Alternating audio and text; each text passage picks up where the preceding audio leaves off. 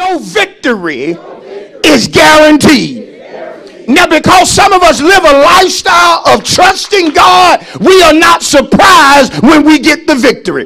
We are never caught off guard when God blesses us, promotes us, sends us better, does for us the good measure, the press, the shaking, and the running. Because sometimes we can do and not do because of pride. It don't have anything to do with God. We trying to show somebody how tough we is. Come on. I'm going to show them I ain't scared. It ain't got nothing to do about being scared. It's got something to do with about obeying God. Are y'all with me? Y'all need to stay with me now. How do we get here, Pastor? We know weapons are forming. But what do we do as God's people? Proverbs 3, 5, and 6. Trust in the Lord with all your what? Heart. Lean not on your own what? Let me ask y'all something. How many folk leaning in the day and time we live in?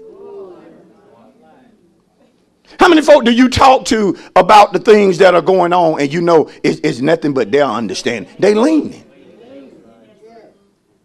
And it's just like God to give us this scripture.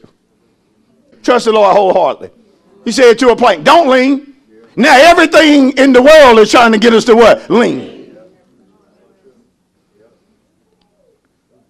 People in your ear, demons in your ear. Well, you need to consider this when you make your decision. See, no, you're trying to get me to lean. See, watch this. Not only can I not lean to my own understanding. Pastor, I can't lean to your understanding. You can't afford to lean based upon my understanding. That's when I said, let him that has an ear, let him what? Let him hear. Come on. Proverbs 3, 5, and 6. Trust in the Lord with all your heart. Lean not to your what? Own understanding. Don't let the decisions you make be based upon what you think. Look at somebody and say, get out the way. Get out the way. Shout to somebody, get out the way. Get out the way. When you start a sentence with, well, I think, you may be going down the wrong path. Watch this. We're going to settle this right now. How many have ever in your life messed yourself up?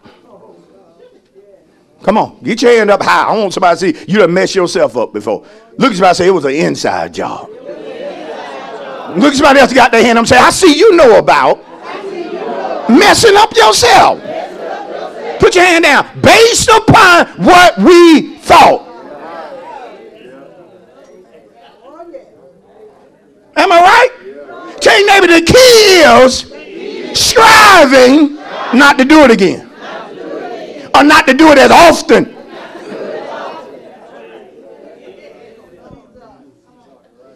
Because for some of us, it's going to be wonderful. If you can go a week without messing up yourself, that's going to be wonderful. Come on, I can't give you no date. It's going to be wonderful if some of us go a week without messing up ourselves.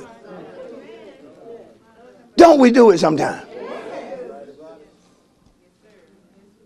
Yeah, we do.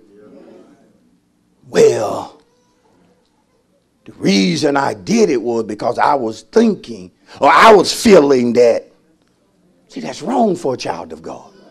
And the one thing the world wants us to do right now is to be just like them, to think like them, to feel what they feel, but we can't. In all your ways, acknowledge who? Him. And he shall direct what? Your path.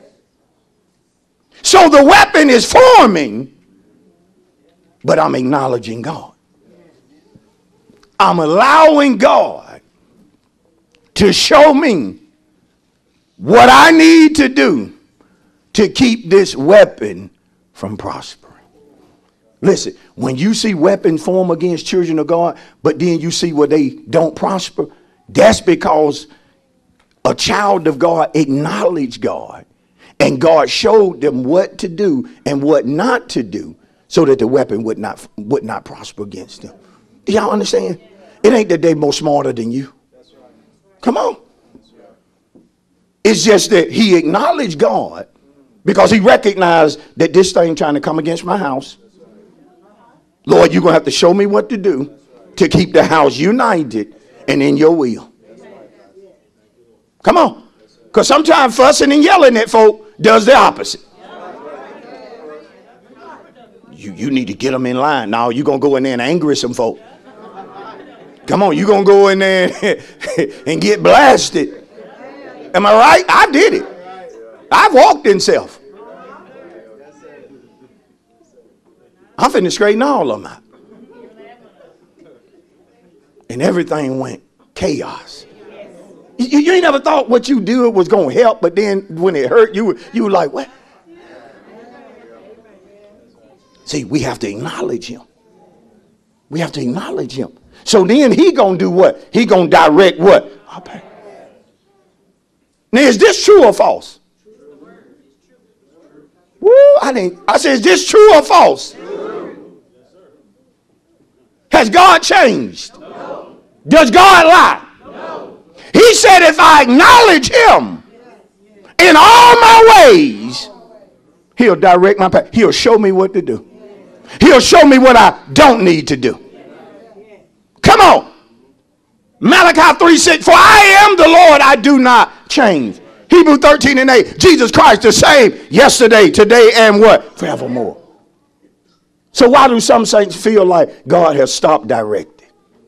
He's not speaking. See, listen, when God directs, he does so directly and indirectly. Are y'all with me? Because some of us definitely know things are formed. We know that. We're not ignorant. I said some of us know the weapons that are forming against us. Now, a weapon, as you turn to Hebrews 11:6, a weapon is an apparatus that's used to injure, harm, or kill. A weapon is an apparatus that is used to injure, to harm, or to kill. Now, with that being said, is a knife a weapon? Is a knife a weapon? So the same way a knife is a weapon, you got to understand with that same knife, I can cut my steaks. Come on.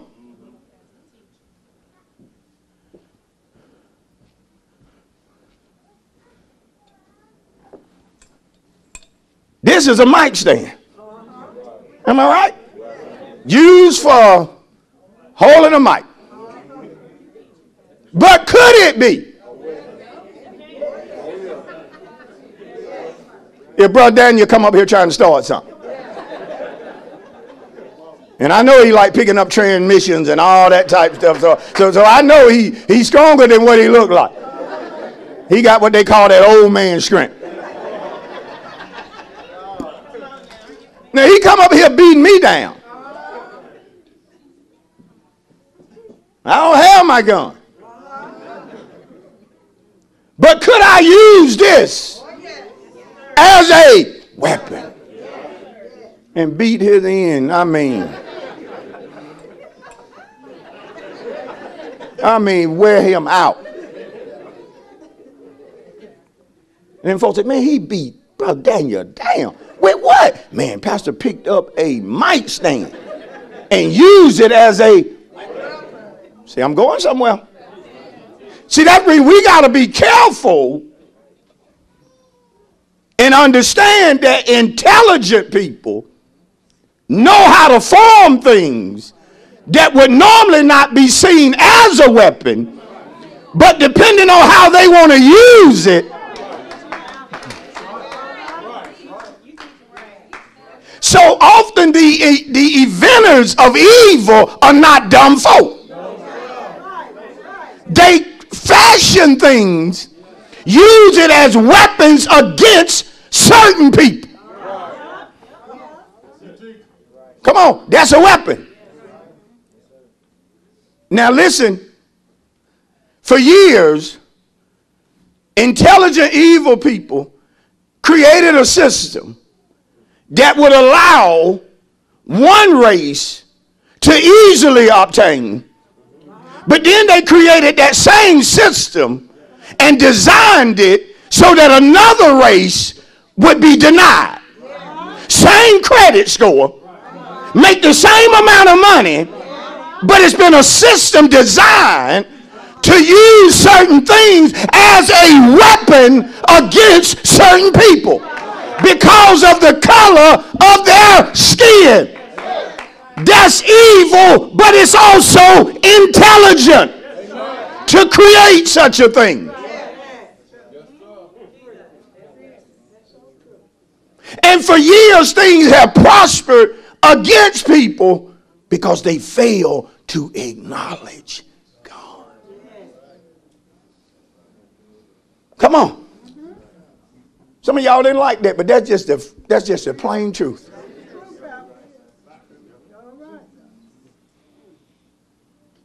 I said a system created to deny one person, but to make sure another person gets approved. That's a weapon. Come on, that's a weapon. So just because ain't nobody sticking a gun in your face, don't mean. Just because ain't nobody trying to break in your house physically, doesn't mean they're not using weapons against your house.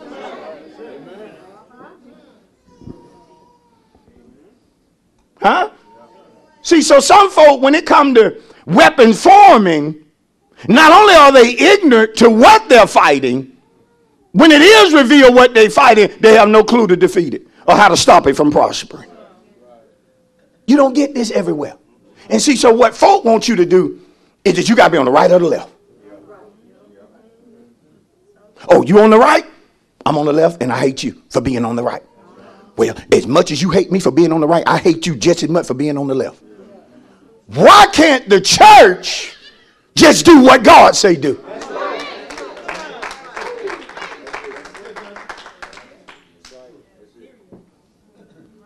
Can I really share something with y'all?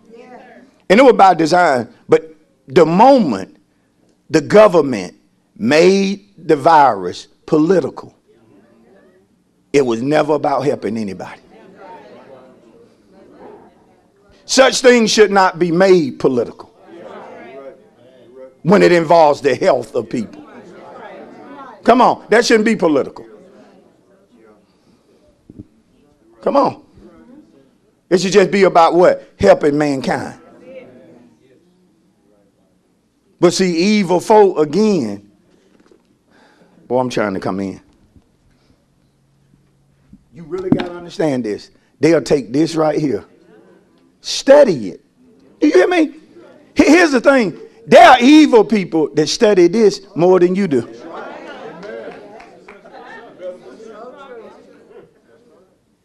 So that they learn to talk what you want to hear. What did the devil do? He was up there in that wilderness. Come on, trying to use the word, watch this, against the word. Are you the word? No. So what makes you think he won't use the word against you? He quoted the word to Jesus. Come on. So in all of this, there are people studying Christians. How they think, what they believe, why they believe what they believe. Let's isolate them. Let's put a few things in this equation based upon what they believe, and let's make them get in a certain place. And they'll stay there if you use this terminology. Come on. I'm going to show you in the end how powerful it can be. Oh, Lord, where y'all at? Hebrews 11:6. Lord have mercy. But without faith, it is impossible to please who? Him or God. For he who comes to God must believe that he what? He is. That he is a rewarder of those who diligently what? Seek him. Now, first, when you come to it, you got to believe that he what? He is. This one is going to get important. You got to know when you come into him, seeking him, acknowledge him, you got to know he's sovereign. You got to know he exists as being who he has said he is. Come on. And then he becomes a rewarder of those who diligently what? Seek him. Listen, one reward he gives us is that he knows when weapons are forming, and he rewards us with instructions. He rewards us with directions that cause the weapon not to prosper even though it formed. Come on, that's part of the reward of diligently seeking him.